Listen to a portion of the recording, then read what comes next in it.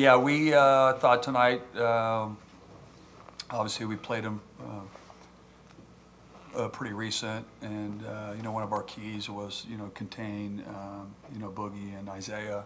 They had big games. We thought Rodman hurt us on the glass. At our place, it was Isaiah. Tonight, it was Boogie. He played a really good game, made some timely shots, big shots. Our first half was probably one of the best first halves that we've played on the season offensively. We shared the ball, moved the ball, making 9 threes. That was pretty big. Second half, we stayed there, back and forth, got a little bit of foul trouble. But at the end of games, certain teams make plays. Fouled a couple jump shooters. A couple plays that just didn't go our way. But you got to tip. We tip our hats to USC. We shot 34% from the field, 18 from 3 in the second half. And it was, they're a very good defensive team. I think that's what's really turned around their season. Morgan, great shot blocker. They've got physical, they've got size on the perimeter, and they pose a lot of problems. So we tip our hats to USC.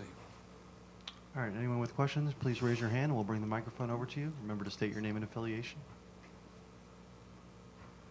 Start here with first. Hi, Coach. It's a 65-65 game with like 4 minutes left there. Just what happened from like that point on? Oh boy, it gave me scrambled eggs. I feel like I'm over here like, whoa. You know what? It was, I just remember, later in that 4 minutes where, it was still a 2-possession game. It was 5, and I think there was a $1:32 left, and we got a steal. We came down and we could have gotten to the basket. I felt like we lost our poise a little bit at the end of the game. There was a lot of time. We played like 1:30. There was 1:30 left in the game. We played like there was 22 seconds, and that's the normal mentality sometimes. And we try to tell them poise, take the ball to the basket, see if we can go to the foul line, stop the clock. But a couple plays here and there just didn't go our way, Percy. But kept fighting. Here, Kim. Keion, again, every tough loss, you come and face the music. We appreciate that.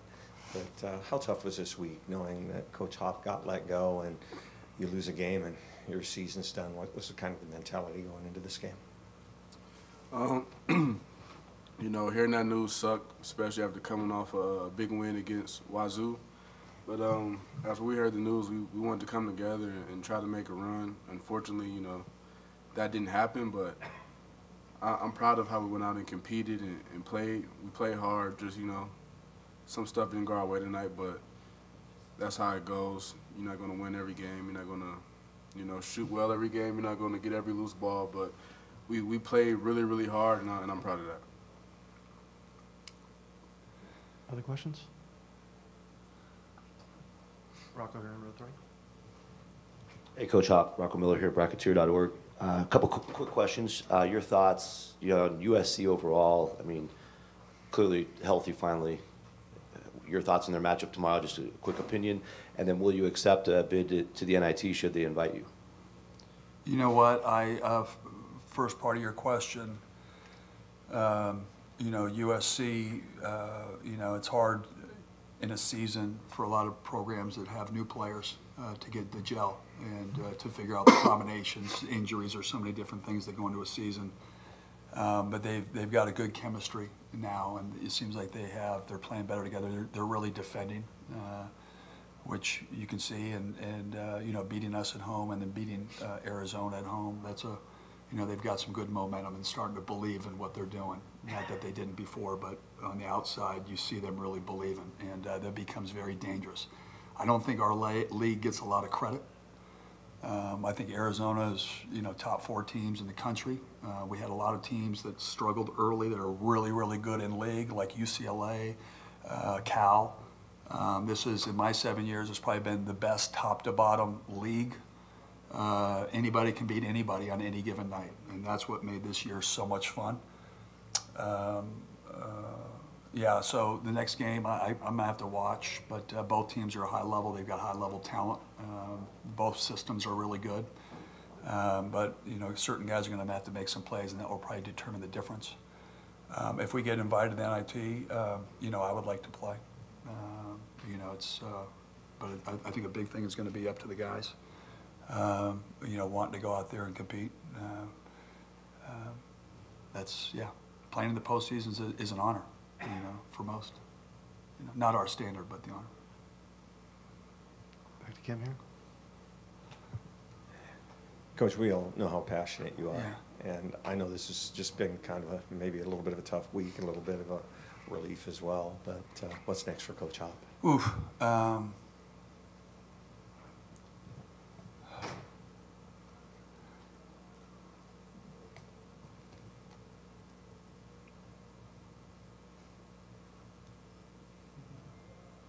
Poise, I tell you, boys.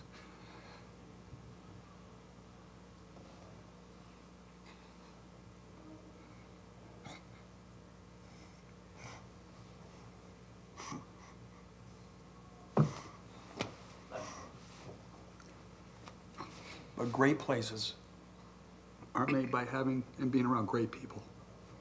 And I've been very lucky in my 7 years at the University of Washington. Very blessed. He decided to come back. It's all about the people. Places are just places. Great people make great places, and we have great people. And the program, the athletic program that Jen Cohen helped build, the culture, the coaches all backing each other, really, really special to be a part of that. She gave me a chance. Wish I had some more wins and losses, or more wins, less losses. But I'm really proud of getting through COVID, you know, getting kids, helping kids graduate, making a difference in their lives. That's what it's really about in college athletics. I'm emotional. I didn't want to cry, but it's just who I am. Like it or lump it.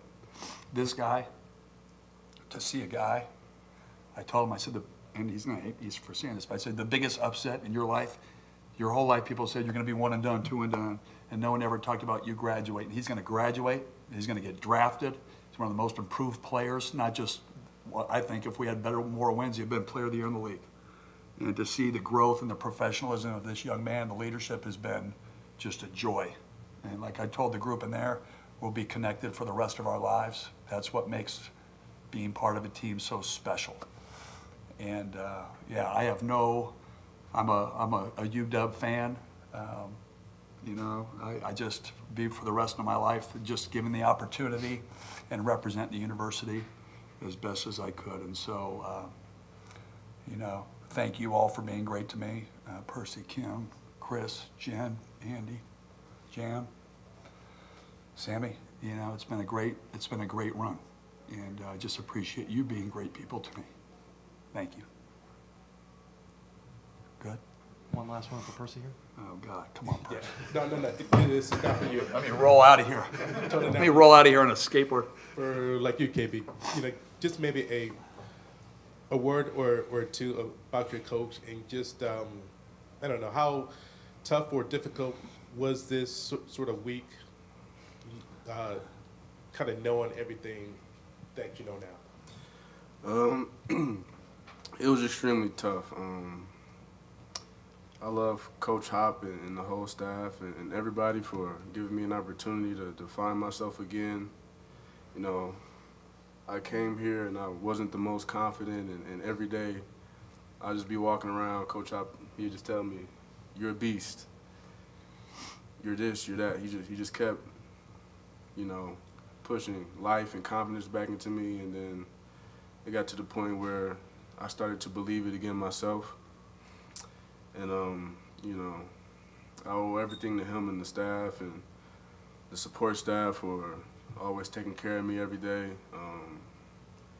No, it sucks. You know, I wish it could have turned out differently, but, you know, everything happens for a reason. You learn from everything, and I'm happy I decided to come here. I'm happy I decided to come back. Everything that's happened here, I'm going to take with me the rest of my life. One of the best decisions I've ever made in my life. Met some amazing people, and you know, like you said, we're going to be connected forever. But this man right here, I'll do anything for him, and man, I just can't say anymore, man. I love him. I love everybody that's been a part of this, and, you know, yeah.